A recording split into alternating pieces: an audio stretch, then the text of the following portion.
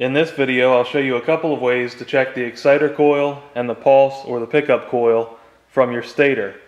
This is useful if you have a no spark condition.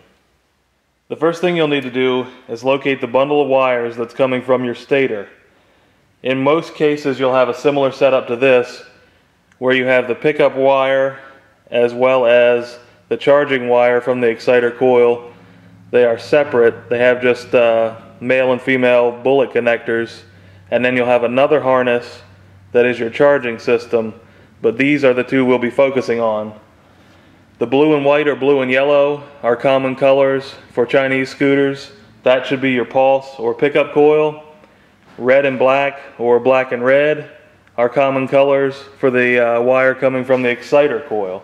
The exciter coil is the one that charges the capacitor inside the CDI, and the pickup or pulse coil is what basically triggers it, gives it a signal so it knows when to fire.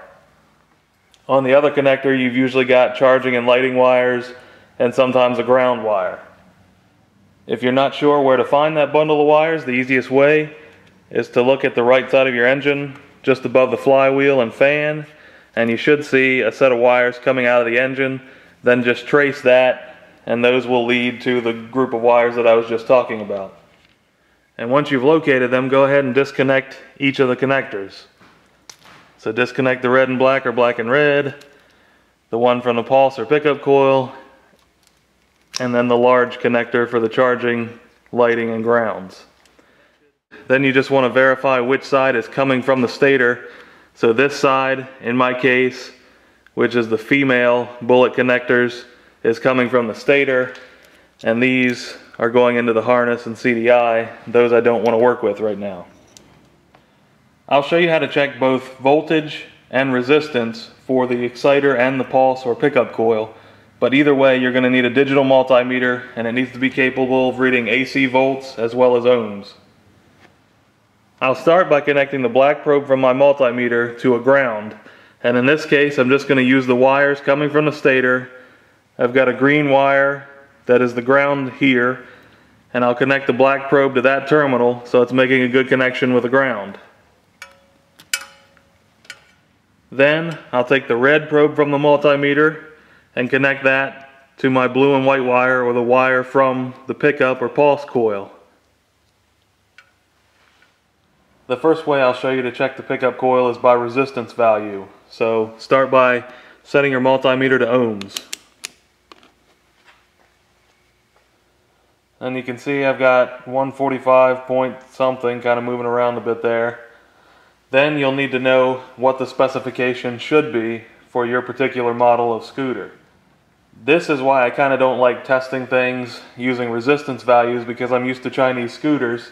And for example, I looked at 3 different manuals, or actually 4. 2 of them had the same specs, but I got 140 to 200 ohms in one, 40 to 300 ohms as the values for another, and 80 to 160 ohms as the values for another.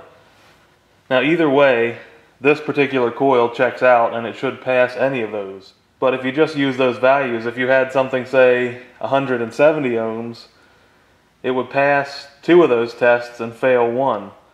It's certainly not a bad idea to check that though, and especially if you have something like a Yamaha, Honda, or other big name scooter where the service manual should have reliable specifications.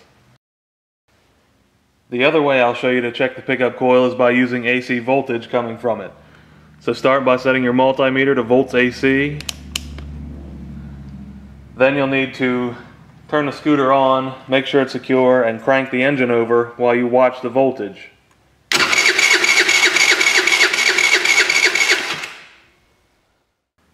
There you can see that voltage maxed out about 0.13 volts AC. What I'd like to see is about 0.3 volts to 0.5 volts AC. It can be higher than that, but most of the time about the highest I see is 0.3 to 0.5 volts AC.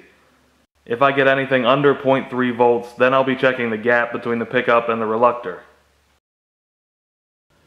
Since I've found that I have a weak signal coming from the pickup, I want to take a look at the pickup, and to begin, I've got to take out all of these 6mm bolts with an 8mm head and remove this side cover. What I'll try to do is to measure the gap between the reluctor, which is this raised part on the flywheel, and the contact that's down there in the center of the pickup. So I'll need to rotate the engine so that the reluctor aligns with the pickup. Once those are aligned, you need to measure the gap, which should be usually a minimum of about 10 thousandths of an inch and a maximum somewhere around 30 thousandths of an inch. You can check for the maximum using a credit card, because credit cards are usually about 30 thousandths of an inch thick, or you can use feeler gauges to find out exactly what the gap is. And you'll just slide that between there. 25 thousandths has a bit of resistance, so I'd say I have roughly 25 thousandths of an inch clearance. Now that should be an okay spec, but since I'm having trouble, what I'll do is loosen these two bolts, and I'll try to move the pickup so that it's slightly closer to that flywheel and hopefully get something like 10 to 15 thousandths clearance. So the pickup's loose now. I can move it around a bit. I've got a 10 thousandths of an inch feeler gauge. I'm going to stick that between the pickup and the reluctor, and I'm going to push the pickup down onto the feeler gauge. That should give me my 10 thousandths of an inch clearance, and then I'll go ahead and tighten these two bolts up. Once the bolts are tight, I'll double check. Got 10 thousandths of an inch clearance in there. It should be good for minimum clearance. After you set the gap, recheck to see if voltage increases. Sometimes output is lower than 0.3 volts with a functional pickup, so if it passes resistance checks, I would continue checking other components before replacement. Now I want to switch over and check the exciter coil. So I'll take the red probe off of the connector from the pickup coil, and I'll move that red probe so that it's touching the connector from the exciter coil. That's the red and black, or black and red wire usually. The black probe can stay in the same position as it was before, attached to a good ground. Now I'll check the resistance from the exciter coil. So again, I'll set my multimeter to the ohm setting. And you can see I've got 0.514 kilo ohms because there's a K up there in front of the ohm symbol. So what that is 514 ohms. According to different manuals, that can range anywhere between 350 and 600 ohms. Again, the manuals don't agree. One says 350 to 450, and two more say 500 to 600 ohms. So in one case I'm out of spec there, and in another case it should be just fine. So again, this is why I don't really like the resistance values for these Chinese scooters. Now I want to switch over to check voltage coming from the exciter coil, so all I have to do is switch from ohms to volts AC. Once I switch over, just like I did with a pickup coil, I'm going to crank the scooter over and watch the voltage.